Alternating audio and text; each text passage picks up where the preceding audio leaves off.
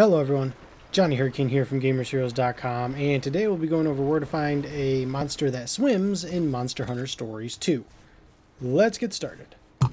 Alright, so the monster we'll be looking for is the Royal Ludrith, which is the one I am swimming on currently, and you can find them once you get to the second island, the second area.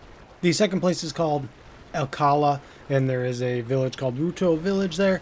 Basically, when you're out in the field on the Alcala Valley, go into the dens, and we are looking for the monster, the big yellow monster that is sleeping right there. That is what we're looking for. That generally means you can get that type of egg. And the egg that you're looking for specifically is this one right here, the green and yellow one. Now, obviously, you can risk it, but you can see here, I risk it because I always try to get a rare one. I'm greedy like that. I already have a swimmer, so I don't have to settle. If you don't have a swimmer yet, just take whichever egg you get.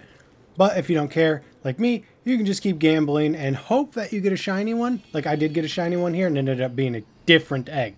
This was the Apollo, the one that it puffs its neck out and it flies. And of course that was the last egg there. So if I didn't have a swimmer, I'd be really mad right now. But anyways, that's how you get it.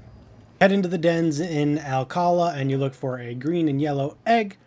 Once you hatch it, make sure that monster is the one you have that you can ride and you will be able to swim in most spots. It's kind of weird. Like if there's not a shore, you can't just jump off of a cliff and like be in water. You have to go into the water at specific parts. It's kind of annoying, but that's how you swim.